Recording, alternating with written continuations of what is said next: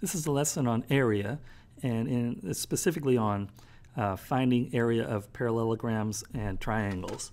And our objective today is to be able to find the area of a parallelogram by multiplying the base times the height. All right, so base times the height.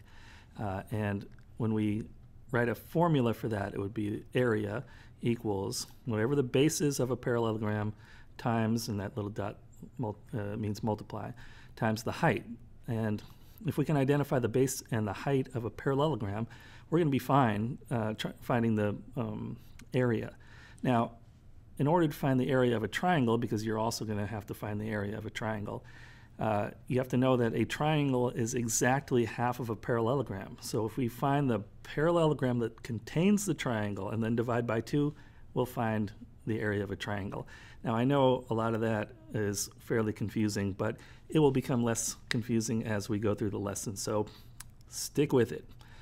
All right, so in order to succeed in this lesson, we're going to have to know the following things. You have to know some properties of parallelograms. For perimeter, you have to know that the opposite sides are equal on the sides and the top and the bottom.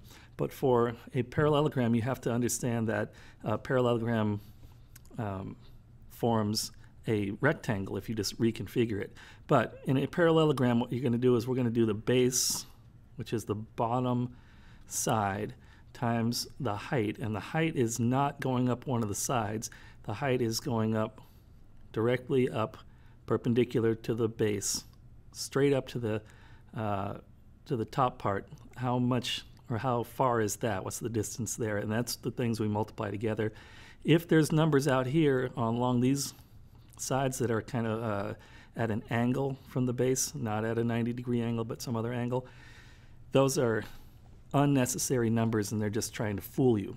All right, and then the second thing we need to know is how to multiply whole numbers and numbers with decimals. So you may have to review some of that before you're successful in this lesson. Here's our notes for lesson 11-8 on area. How do I find the area of a parallelogram? I already told you, so you kind of know that. And then what extra step do I need to do to find the area of a triangle?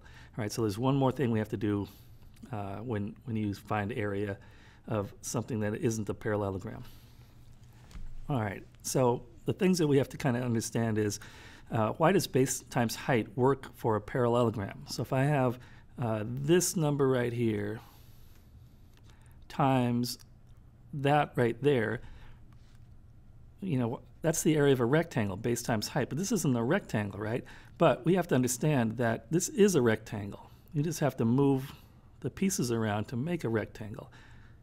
Yeah, now you can see that's a rectangle, right? I'll move these things out of the way, and then you'll see that that is a rectangle, but really it was a parallelogram, and I didn't subtract anything from it. I just moved it around, so the area of a parallelogram is exactly the same thing as an area of a rectangle. That's why base times height will work. So why do we divide by 2 then if there's a triangle, right? So here you have a rectangle, and everyone who's looking at that would agree that's a rectangle. Inside the rectangle, there are 2 exactly the same area triangles, and I'm going to show you that now. So I'm going to move some pieces away and reconfigure them, and now you can see that there's 2 exactly the same area, same size triangles inside of a rectangle. So if we find the area of a rectangle, and I'm going to leave them apart slightly so you can see it. If we find the area of a rectangle and then divide by 2, it will give us the area of this triangle. All right, moving on. Here's our first example, and what you see here in A is a rectangle. All right, and that rectangle is pretty easy to find the base times the height. So on the base of this rectangle, you have, I need a different color. You have 8 meters. That's the bottom, that's the base, and then the height of the rectangle is 3 meters, right? So we multiply the 8 times the 3 to get the area.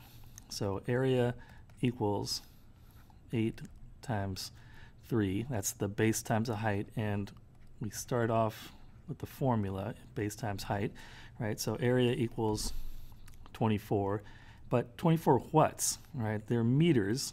That's what they're labeled as. So it's 24 meters. Now, you have to understand that area isn't a length. It's how many squares can fit inside of a shape, right? And so there's a whole bunch of 1 meter squares in there. How many of them are there? There's 24. So it's 24 square meters. And so it needs to be labeled as 24 meters squared. Here's another way that you can do it. Area equals 24 square meters. Right, either way, A equals 24m squared or A equals 24 square meters. Either one of those will be fine. All right, here's our guided practice for today, and we're going to find the area of each of these figures. And the first figure has a base of 14.1 and a height of 9.3, and so I need to multiply 14.1 and times 9.3 to find the area of that, and it's going to be square millimeters. So this is not a lesson on multiplying with decimals, so I'm going to go through this pretty fast. 3 times 1, 3. 3 times 4 is 12. 3 times 1 is 3 plus 1 is 4, so you should have 423 on your first line. Placeholder. 9 times 1 is 9. 9 times 4 is 36. 9 times 1 is 9, plus the 3 is 12. Add them all together, you get 3, 1, 1, 3, 1, and then it's 1 decimal space, 2 decimal spaces. That's how many are in the factors. The product will have 2, 1, 2. So the area here equals 131.13 millimeters, and again, they're squares. Oh. Millimeters squared equals the area. All right, so when the base times height, it's pretty easy when it's a rectangle. When it's a parallelogram, remember, you have to pay attention to the distance from the bottom to the top, not the sides. So it's 12 times 34 here, and knowing a little bit about math, I can multiply 34 times 12 or 12 times 34 and get the same exact answer. So it's 2 times 4 is 8, 2 times 3 is 6, placeholder, 1 times 4 is 4, 1 times 3 is 3, and then you have 8, 0, and 4, and there's no decimal spaces, so it's 408 inches squared, and that equals our area. All right, and again, the height is not the side. All right, now finding the area of a rectangle requires a little bit different thinking. So we have a base of 7 and a height of 4, right? And then that would be 7 times 4 would be if we were finding a rectangle that was 7 times 4. But it isn't a rectangle, it's half of a rectangle. So when we find out the area of a rectangle, we will divide by 2 to find out the area of each triangle that forms the rectangle. Remember, rectangle is 2 triangles. So we do the area equals base times height, and that's all divided by 2. So first thing, multiply base times height. That's 7 times 4, so it equals 28. That's for the rectangle. Get a highlighter here. All right, so we found the area of that rectangle. Now we need to divide that rectangle in half to find the area of just this triangle part. So I divide that by 2. 14 divided by 2 is, 28 divided by 2 is 14.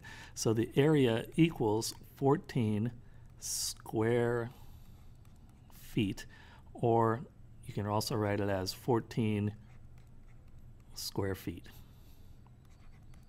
Either one of those two is acceptable. All right, and number 4, you see a triangle, but it has 3 different numbers on it, and you have to figure out, well, which ones do I pay attention to?